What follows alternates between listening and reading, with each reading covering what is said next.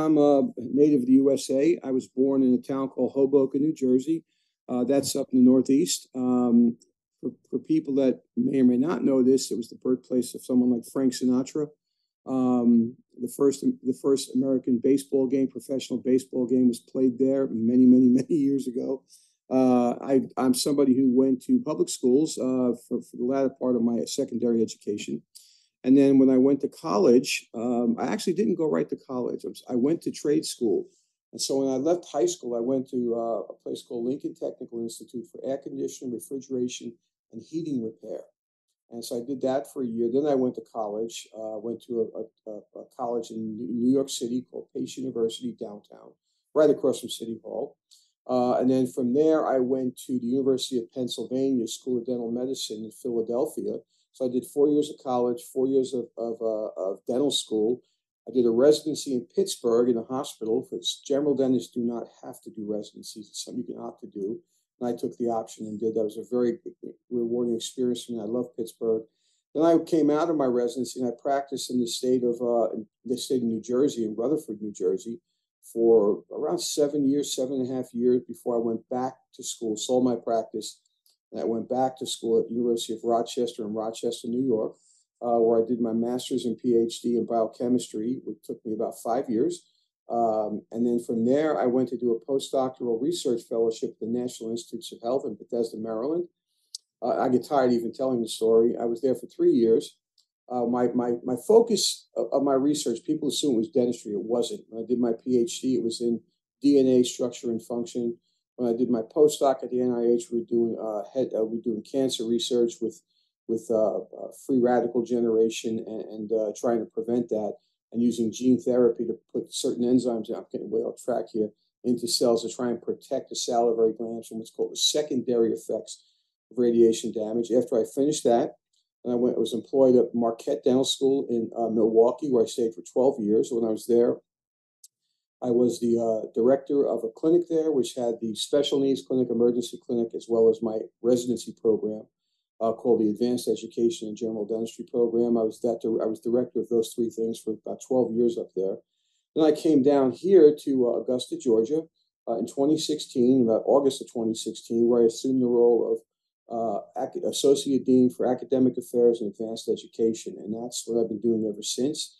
And that's just a way of saying that my office is concerned with the entire predoctoral curriculum and education, as well as all 8 of our graduate residencies. And we have 8 of them, 2 general dental residencies and 6 specialties. So it's a very busy office. And it's a fun thing to do. Some of it's real serious. But when I was I'll say this to you, the most progress I made in calligraphy when I was doing my PhD. That's where I really made progress, because I was a student again. And I didn't know anything about organized calligraphy. And so I went down to the Office of Biochemistry and Biophysics at Rochester to see somebody about a curriculum thing I was having an issue with. And so I walk in the door and I see these name placards on the wall that were hand done. And I knew enough about calligraphy to know somebody did that. They were beautiful, they were illuminated. So I remember asking the woman in the office, "Did you do this?" She says, "No, Annabelle did." And so she introduced me to Annabelle Kowalski. And then she told me about the local calligraphy guild, which I knew nothing about. But I also asked her, I says, "Do you know Mr. Bill Lilly?" I says, I've been in touch with him on the phone. And she says, "Oh, Joe, in 2 weeks, the IAMPITH convention is going to be here in Rochester." And I'm like, "What's IAMPITH?" And so she told me. And so in 1999, in August of 1999, I went to I was still doing research. I had experiments going. So I would take a break and then drive to the convention, take a class, and then have to go back and finish up my experiments. But it was literally a life changer for me, because it really started me on a path of, when I first did this, I was writing whatever way I wanted to, what I liked. I just simply used the oblique pen holder to write I wasn't looking at styles or anything. So when I went there, all of a sudden I became extremely serious about it. And so that was really the changing point in my life when it comes to calligraphy. It would have been probably about 1998 to 99. Yeah, I had started calligraphy earlier than that. What I consider calligraphy, I was trying to. What actually got me interested initially in calligraphy in general and illumination was the biblical manuscripts that were handwritten in the Middle Ages. and the Renaissance period. So I was fascinated by illuminated script, illuminated text, and things like that. And so I actually studied quite a bit of that technique. I was making my own gessos. I was using the Cennini recipe, gold leaf. I loved doing that stuff. I even did some of that with script. So that started me on the path. And then the idea of the romantic idea of a handwritten letter, came into my mind. The thing that I imagined was script, right? The shaded script. And I didn't realize it was engrosser script or whatever then. So I pursued that, and I got the first book I ever picked up was Eleanor Winter's book, Copperplate. It was called Mastering Copperplate. And so that's the book I started with. And so I was using that loosely, but making my own letter forms, and thought I was doing well. Everybody's complimenting me on how beautiful the stuff was. And now when I look at it, well, I will say this to you though, Olivia, I still show that early work to people. Of course, it's important that novices understand that you're not born doing this. There are some people like my friend Jake Weidman, who's incredibly gifted with artistic ability, but you can learn this art form. Does it help to have natural artistic ability? I'm sure it does. But, I have average artistic ability, maybe a little above average, but still, if I could do it, anybody can do it. It's a matter of method. And are you willing to put the time and dedication into doing it? That's the real key. Most people want to learn it, but the dedicated time and never, one of the most important things is never accept what you're doing is the best you can do. And I was always looking for something better. And I've been quoted many times. I've said many times that I've never written anything that I was completely happy with.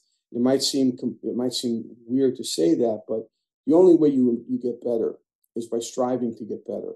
If you become complacent, and the other thing I've always said, if I ever thought my script was the equivalent of someone like Willis Bear's or Lupfer's, I would put my pen down and never touch it again. For me, it's about the journey towards that point. And I started back then in about 93, 95. But for all those years, I didn't even know how to ink the pen, to be honest with you. I used to wrap the nib around with orthodontic rubber bands, just to like a reservoir. I couldn't get the ink to stay on the pen. And it wasn't until I met John DeCalibus in 99, he showed me how to do that. So.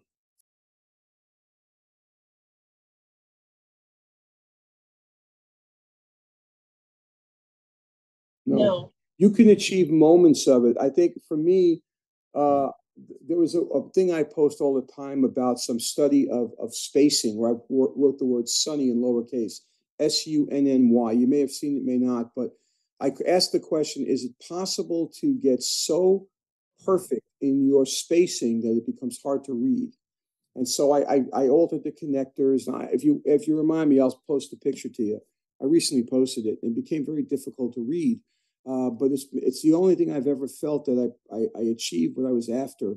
The problem with what I'm saying now is that for some people, I don't criticize my work anymore because people make it, they'll think you're trying to be falsely immodest. You're hunting for, compliments, but it's a hard thing. I mean, we to get, once you get to go from beginner to intermediate takes work, but it can be done relatively easily. Go from intermediate to advanced takes a lot more work. To go from advanced to the level of a guy like Lupfer or Willis Baird, now you're not talking about necessarily moving, you're talking about perception with your eye. Can you see the issues? And so as I was progressing in this, and I'd go to an IAMPITH meeting, I'd meet with John, because there weren't many people around that could criticize what you're doing if you're looking for that level of high-grade script. And so John DeCalibus is one of them. He would sit there and say, this looks good, this looks good. And he would tell me, you're a little off on here. And my initial reaction as a ego-driven person is like, get out, it's fine. And I'd go away and think about it for a while, and it's okay, maybe he's right. But to be able to see that difference, I posted studies where I write like the lowercase I forms, a bunch of them. They all look identical. Then you put a connector, a dot, and an exit stroke, all of a sudden becomes UIW. It's that kind of insight that, and I didn't come up with that myself. That was told to me by Del Tisdale. He's now gone. But you see, you get all these gems and you put them together. And I wanted to make sure, Olivia, that when I first came into this, I was not the first person ever to, to post stuff out there. There were people like a guy named Ross Greeno, the Spencerian channel. Of course, Michael Sull was in it long before I was.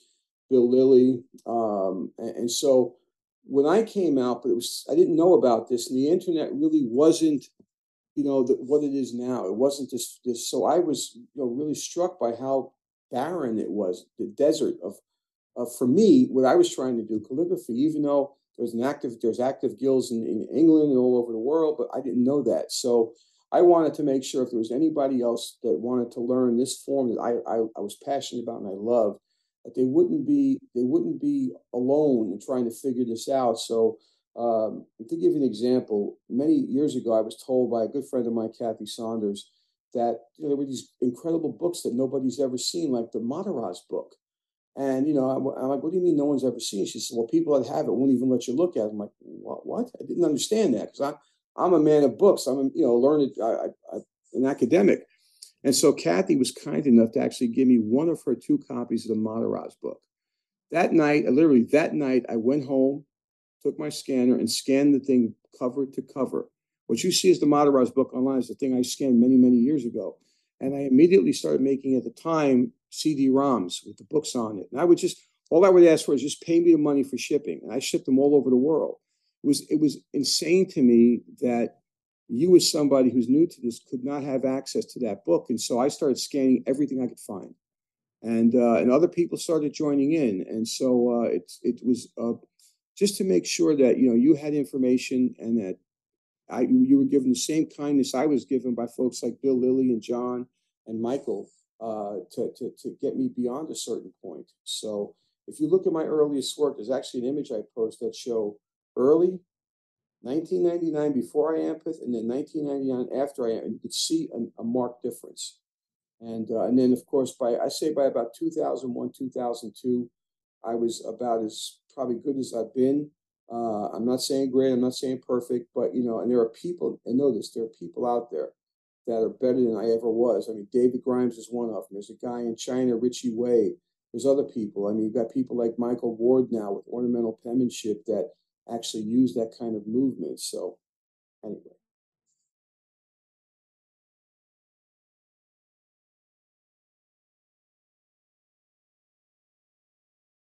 That's a great question. So there's no one answer to that.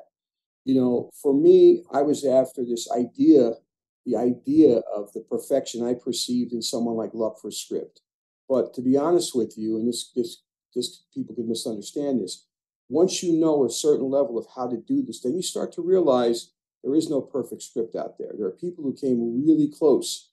For instance, Louis Mataraz, A.D. Taylor. These are people that, if I didn't hold their specimens in my hand, I wouldn't believe the human hand did it. You can see these things at Iamphith. They have a Mataraz scrapbook. They have work by A.D. Taylor. And so it was that, but it really depends on the person. When I first got into this, I told you, it was the idea of writing someone, my girlfriend, a letter, a beautifully written letter. Now, if you just write in any hand, it doesn't matter calligraphy or not, people are incredibly impressed when you give them something handwritten. So that's what really started me. It really depends on your own journey. My mind is very analytical. That's why I went into science and all that stuff, and so for me, the fun thing about script was, how do I break it down? If you've ever seen any of my articles, for instance, the capital D, I still have trouble with that letter, but I broke that down into fundamental shapes and principles. And I know David's been doing a lot of that stuff as well. So we all have our own reasons to come to this. Do I want to just write like Lupford? No. I think you should be able to use some flair in that and create your own style. But where I think people sometimes go off the rails with it a little bit is they get so far away from the fundamentals, you can't recognize them anymore. And I'll give you a good example of that. Someone like Mike Keksick, he does his own variations, script variations. They're beautiful. But I know Mike understands the fundamental forms. He studied that early on. What we have sometimes here is that people will skip the fundamentals and go right to what they, and that's fine. If you want to have fun with it, that's perfectly fine. My brain is different. Someone like David Grimes, his brain works in a similar way to mine, I think, when it comes to script. We're after something different, and it's all okay. Where you can get yourself into problems is trying to say that you're doing a certain form of script and you're not. And if you talk about Zenarian and grosser script, for instance, well, what form are we talking about? Are we talking about the Lupfer Zenarian manual? Are we talking about the C.P. Zahner one that predated Lupfer's? Lupfer's one came out, I think, in 1918. Zahner's was before that. So whose script are we talking about?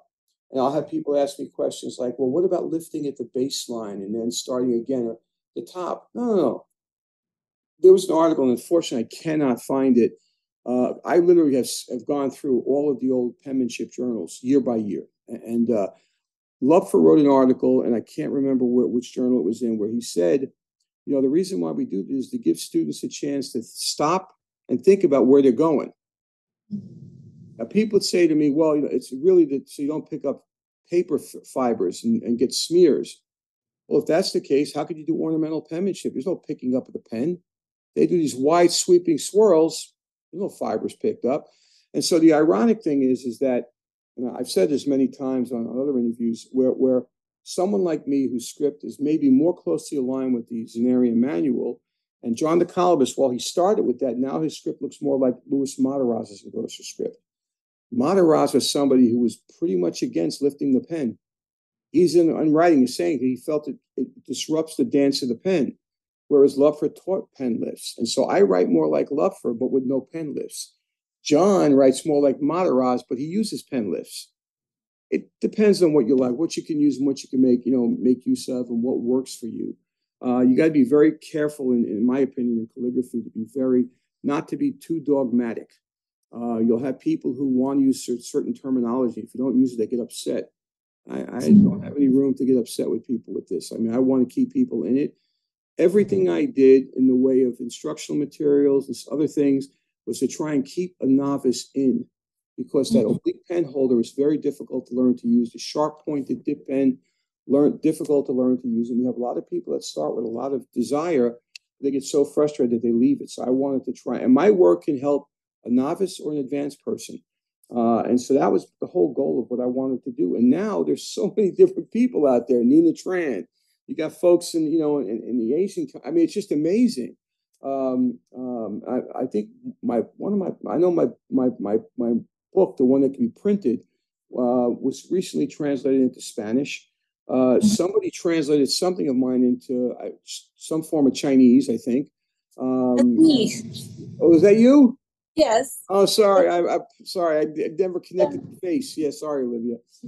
So and I really admire that. I'm very thankful for that. I even had one guy in another country. Well, the country will remain nameless, somewhere in Eastern Europe, where someone told me he was selling my book with his name on it. In other words, took my name off of it. And so I told him, I says, listen, you tell him, put my name back on it. He can still sell the book and make the profit. I didn't sell that book. If he needs the money that bad, he can keep it. But, that book I put out for free because I wanted people to know what I knew. I was also in a fortunate position in life where I didn't have to worry about making my money that way. And I'll tell you, sometimes I regret it because, to the best of my knowledge, last time I checked, between my personal server and Apple server, I think the book has been downloaded in excess of 100,000 times. And so I wish I would have charged $2 just $2 a download. I would have donated the money, but it's yeah. So I think I forgot the original question, but yeah, $2, even $1 would have been interesting.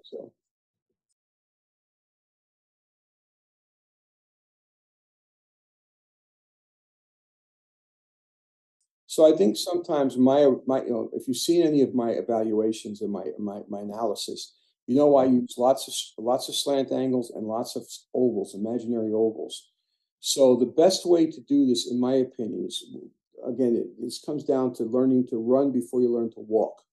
So the best way, if I was doing this again, I would study making ovals and keeping compound curves on the slant angle. And then you look at how the oval helps form a compound curve, but you don't think about that as you're writing it. You write and then go back and evaluate. And that's what I used to do. I used to take my script and put it into PowerPoint and start evaluating whether or not things were consistent. And if it wasn't, I would work on that one thing. Rarely did I ever sit down and just start to write pretty script. I just wanted to optimize my letter forms. And so I would do it just the way I showed you guys. I check the slant angles, I check the ovals, I check the spacing. And if something was wrong, I'd go back to fundamentals and find out, what makes spacing consistent in grosser script. Well, the size of those imaginary ovals. If your oval is wide in one part and narrow in another, and wide again, all of a sudden you got inconsistent letter spacing. And the exercise I did that shows, I think it was Earl Lupfer's, what was the word he wrote there? He wrote a word where I showed just the lower third of the X height, and you can't tell which letter is which. They look identical. And so, that's something else I worked on. I'd go back and I'd take a word I wrote and look at the bottom third of it and see, does an I look like an I, an O look like an O? They should all be the same bottom.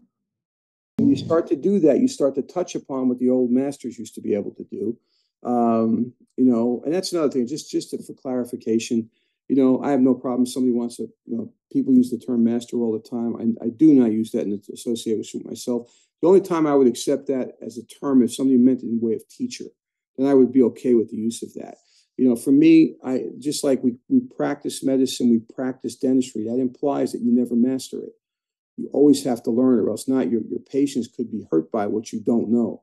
And so I take the same approach to script writing. Anybody who uses the term, that's fine. God bless you, whatever you want to do. But for me, it's not as I said, perfection. I always say perfection is not a destination, it's a journey. So for me, I have to continue on that journey when I was doing it. My hands aren't what they used to be. I had some issues with diabetes and pain in my hands and feet. Not that that's a big thing. You worry about that, but and I don't think I could do the same level of script I did at one time.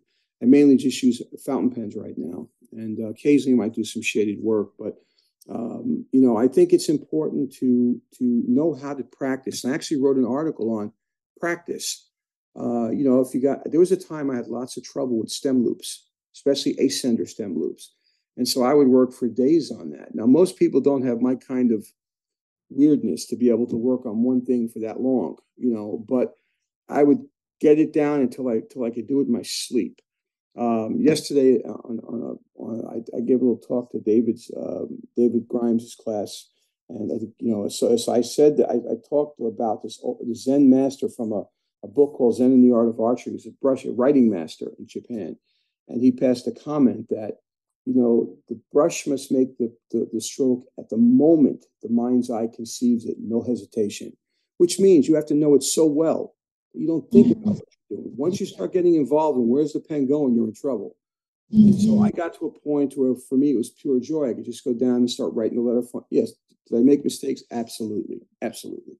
And the other thing that could sometimes catch people is all they could see is mistakes. That happened to me at one time. No matter what I wrote, all I could see was mistakes. And you got to get beyond that, because you have to realize your hand will never be perfect. Never will be. People may think it is, but it's not. And so you have to be able to smack yourself in the face and move on, or you'll stop writing completely. Remind me of study as much as you write, right? That's what Lupfer said. Yeah, there's a lot of people that think there's different quotations about that. For me, you've heard that there used to be an old saying, practice makes perfect. Practice makes permanent.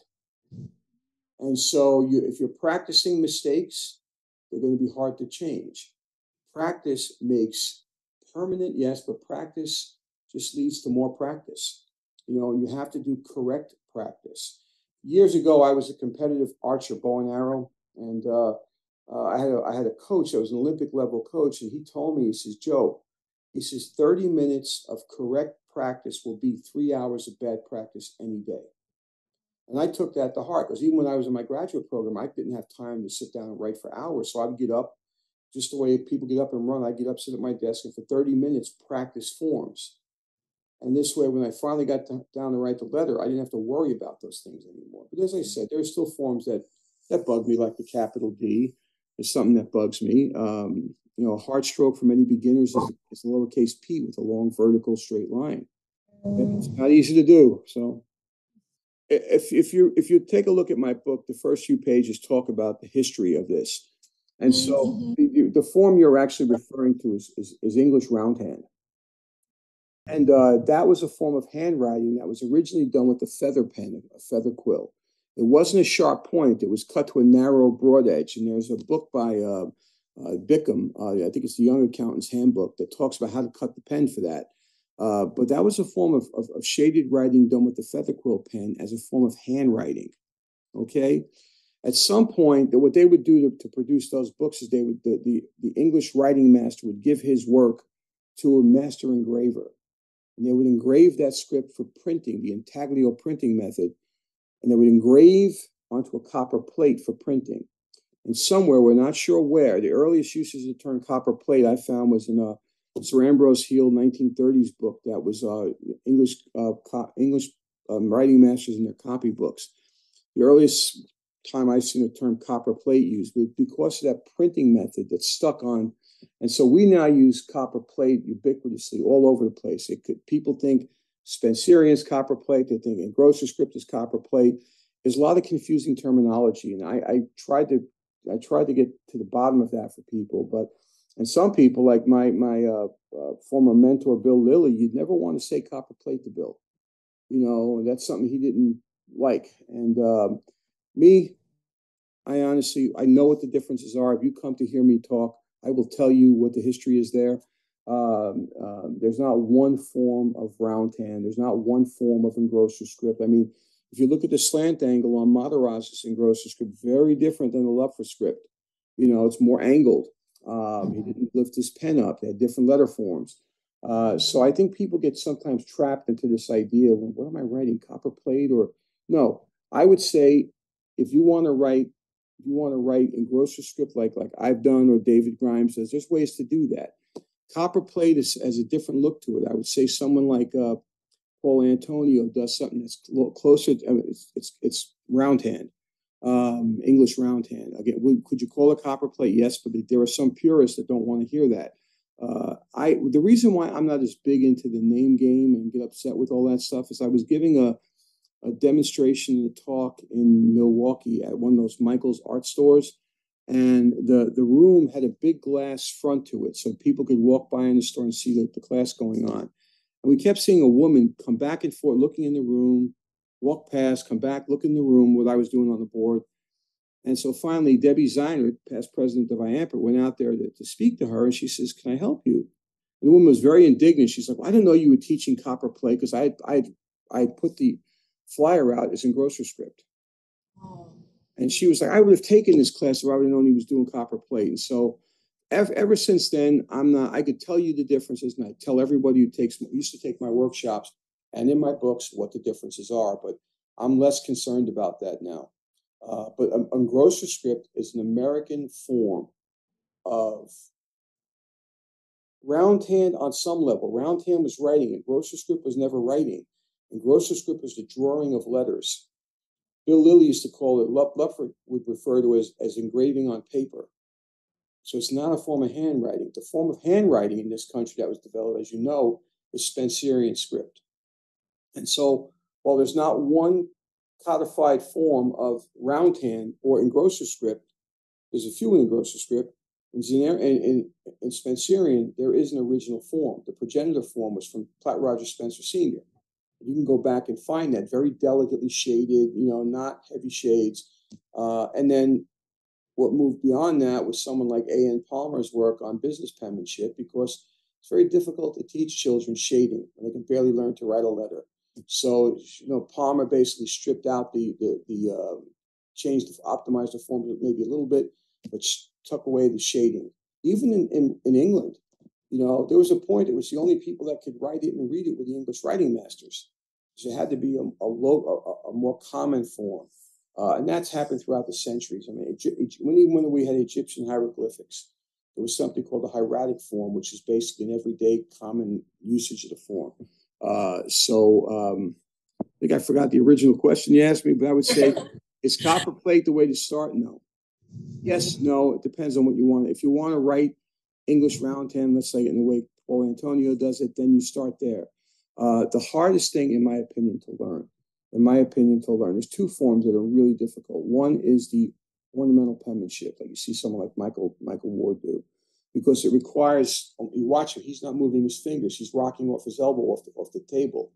And the second hardest form in grocer script is difficult, but I would say Roman capitals, the Trajan alphabet. That's unfortunately, people get into these arguments. What's better? People, we should not be a house divided. It's all good stuff, but to argue what's better, what's harder, it makes no sense to me. It's not like, people insist on calling what we do is a craft, arts and craft. No, it's an art form. That's the one thing I require people to say when they talk to me. It's an art form. It's not a craft. There's craft involved in what we do, technique, craft. But, as I've said last time when I was talking on David's site, I can find art in a single letter. And it happens at IAMPT. When I was there, we used to sit down in a room for hours. And we would break down Mataraz's lowercase s, had at least an hour and a half conversation on that. Other people would think you're weird or there's something wrong with you. But anyway.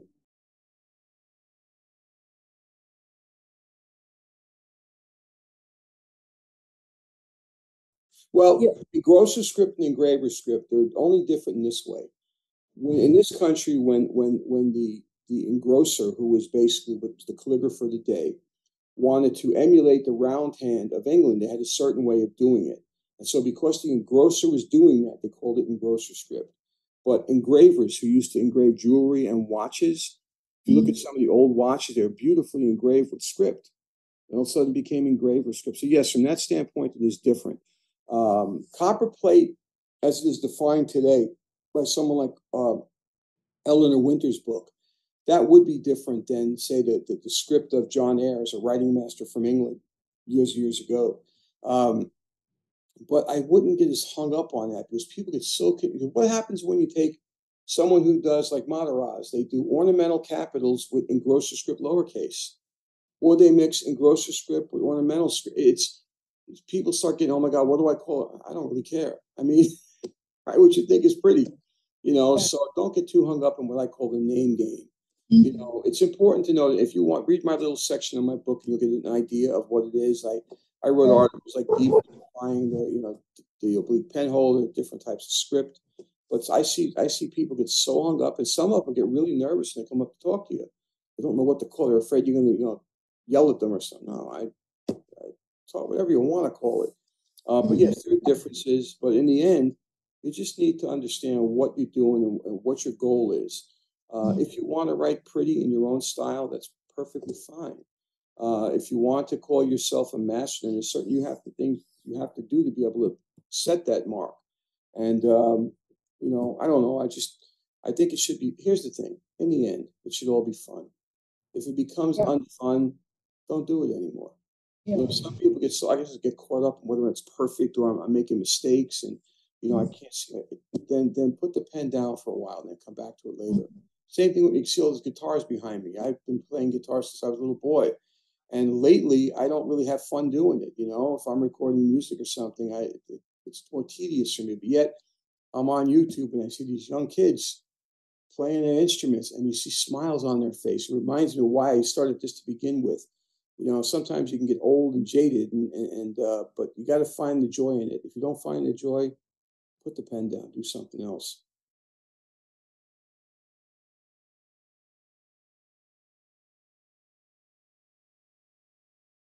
I think it's because that was a form that lent itself to beautiful wings and stuff. But I've emulated dragons from C.P. Zahner. I've emulated rabbits. I've actually demonstrated how to do them with the fountain pen. It's just, if you look at, did you have the book that has Lupfer's name on it called Ornate Pictorial Calligraphy? They have some other animals in there as well, but it's not just. If I asked John DeCalabas at the time when he was really doing this a lot, I said, John, what about doing one of those stags, like a deer? He says, Joe, all you do is trace the outline of it and then just fill it with swirls. It's not like you have to have, but there are some people who've gotten very creative. There's someone who, I think Belinda Chin, I think it is. She did a beautiful owl. I love owls. Belinda, yes. Yes, and I that's, if I was still doing that, that's what I would try and emulate. I love owls. I just picked up some really fancy fountain pens with owls on them. I've had owls engraved on the pen points, and And but if you can create it, do it. You know, I've seen recently on one of my images on Facebook that was something I posted in the past that came up again was a cat. You know, I mean, any of us, but you're right. Most people, they use birds. And for me to do something quickly, because true offhand flourishing, and I don't claim to be the greatest at it, but you know, I can do a bird in less than, I don't know, 30 seconds. You know, I don't sit there and do this. If you watch, I could send links to. Have you seen my YouTube channel? Yes, yes. Okay, I have script in the copperplate style is one thing. I have fountain pens. I have penmanship. So there's a whole bunch of things to look through. But you know, the true offhand flourishing is done relatively quickly. It was used by penmen who would travel from town to town in the 1800s, and they'd set up on the street corner, and they would flourish to impress people. So they would send their children to them and pay them to teach them how to write. That's where it came from. So it had to be done very quickly. But there are some forms of flourishes that were done very intensely and it took time to do. There's a very famous eagle by C.P. Zahner, and that looks like it was, you know, we believe that was done, I mean, offhand, but planned. And you'll see some of Jake Weidman's stuff when he does a video where he'll pre-draw things and then go over it. And the whole goal of those penmen from the past was to get it right.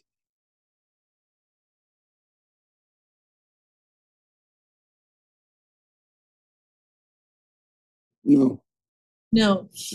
But I will say this. Michael Ward uses the Leonard principle, a Hunt 22, 101. He actually prepares the tip himself. I could never do that. I don't have the patience for it. But I will say that the story of the Leonard principle, the principle, you may or may not know this, but it was Brian Walker of England, who's now gone. He's deceased. But he contacted the Leonard company and got them to make that Leonard principle pen. And he contacted a few of his friends. I was one of them to interact with Leonard. I gave them a write-up on what my thoughts were on the Gillot Principality, or what they actually call the Gillot Principality. And so I gave him my thoughts on what I thought would make a good pen point. And they took all that and melded. Bob Herford, I think, was involved, and a few others. And then they came out with that pen. Now, is it a good pen? Yeah, it's a good pen. The difference is quality control. You can get a box of new nibs. A gross box is 144 of them. And if you take them and separate the tines on your fingernail, they should be dead even. Both tines should be the same size, and the slit should go right down the middle. But a lot of the pens that don't. I've had instances in the past where, you know, like a Hunt 22 or a 101. You know, in a box of 100, I might only get maybe 10 that were usable to me. You know, so a novice picks up one of those pens.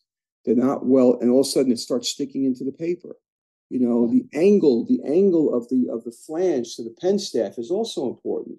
If it's too steep, it's going to stick into the paper. If it's too acute, you know, you're going to stick it into the paper. But everybody, and I've also published images on modern penmen, the different, you know, my preference, which has changed over the years, and others who, you know, how they like to write. It's not one size fits all. You'll see people who, you know, they got a pen in their hand, and some people hold it in what's considered the regular. Other people do this, two fingers, you know. So I've seen people 3 fingers, you know, or they put it in between their hands like that. You know, if that's the way you write, okay, but it may make some of these forms more difficult. What's unfortunate though is that the nib, whether you're right-handed or left-handed, it's a nib. Okay. The reason why I like those vintage points is, well, for a few reasons. The quality control is pretty high. For a box of 100 vintage principalities or Muslim imperfections, you know, you might only find 1 or 2 that were not good versus what you got. Because if you ever seen the pictures of making, well, the drawings of them making it, they have these long rooms. And usually it was women at every single station because they claimed they had smaller hands, they can do it better. But they would, you know, individually work every nib, and they would check every nib by hand. If they did that today, you know, it would be impossible to purchase them. And just so you know, as somebody who's a fountain pen user, you know, we're making some of the finest nibs ever made today, but for fountain pens.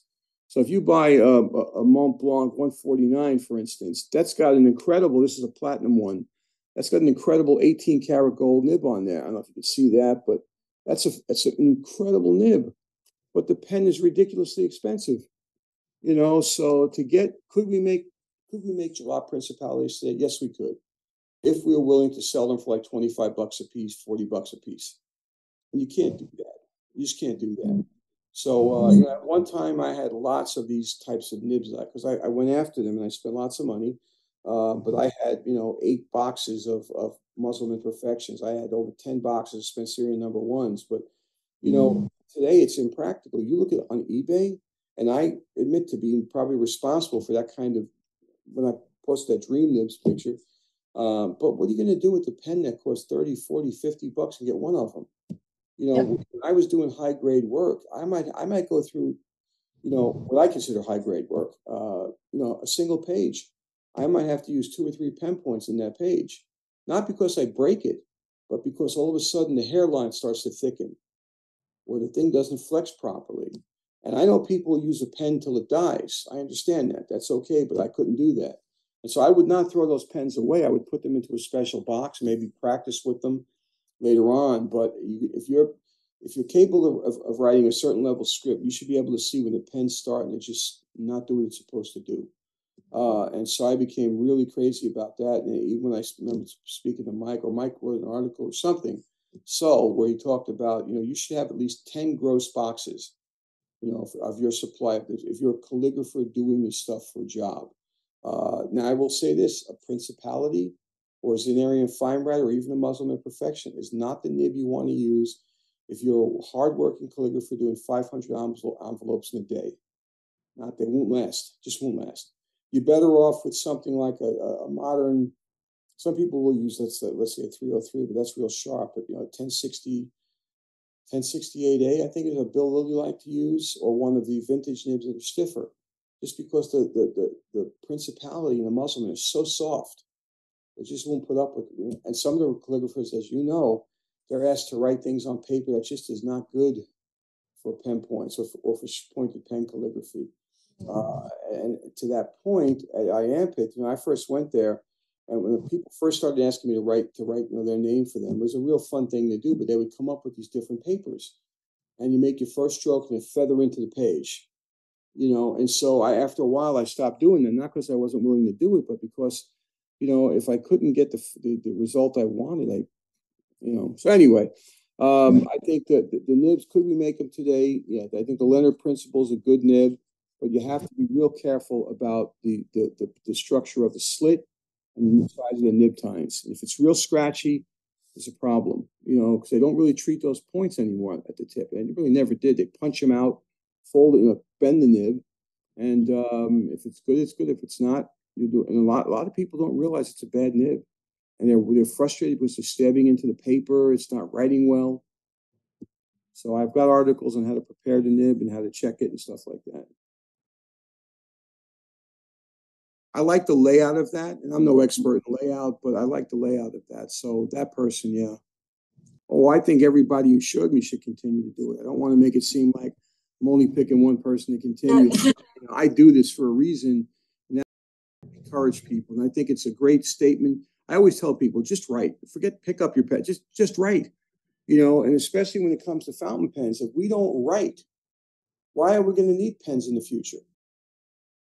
You know, I mean, this is a specialized form of pen. And just so people listening to this know, you do not have to use an oblique pen holder to do this kind of script. It makes it easier once you learn how to use the oblique pen holder. But remember, round hand, or what people incorrectly call copper plate, was done with a straight feather quill pen. Platt Roger Spencer started Spencerian script with a straight feather quill. He preferred to use feathers. You know, when his sons and daughters started teaching the hand, they used a straight pen holder with the Spencerian number one. The Spencerian number one nib was made sometime in the 1850s for that specific hand, but it was done with the straight pen holder. It wasn't until later on in the 1800s, the end of the 1800s, where all of a sudden people started using the oblique pen holder. And then you get people like Mataraz and Taylor, who now elevate Spencerian script into this almost art form.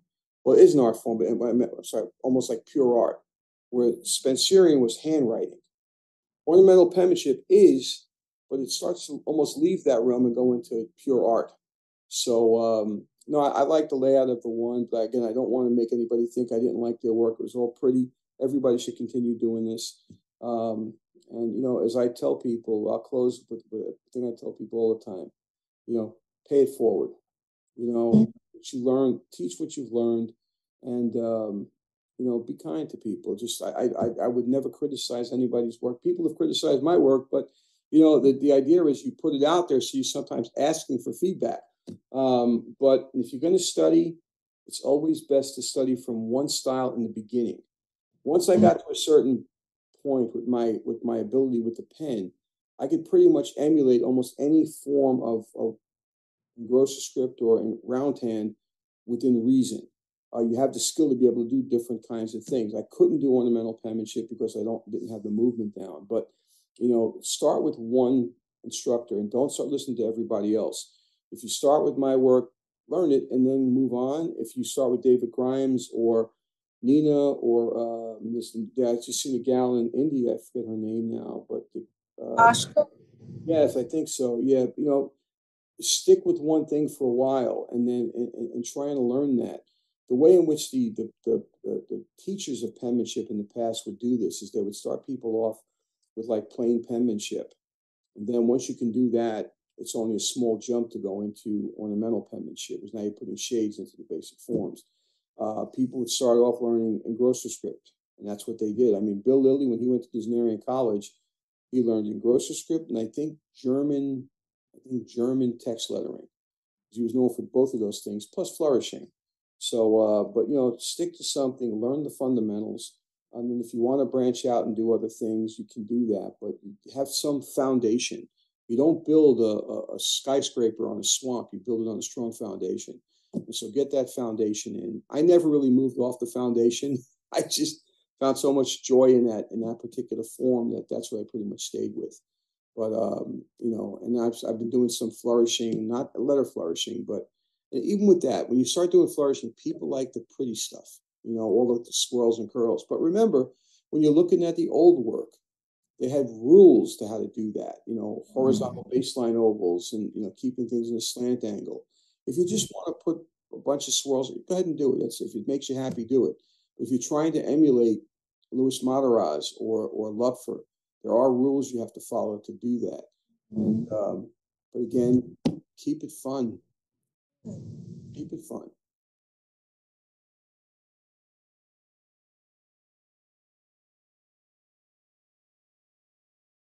I will show you one right now. Again, what I'm doing now is plain penmanship and fountain pen work.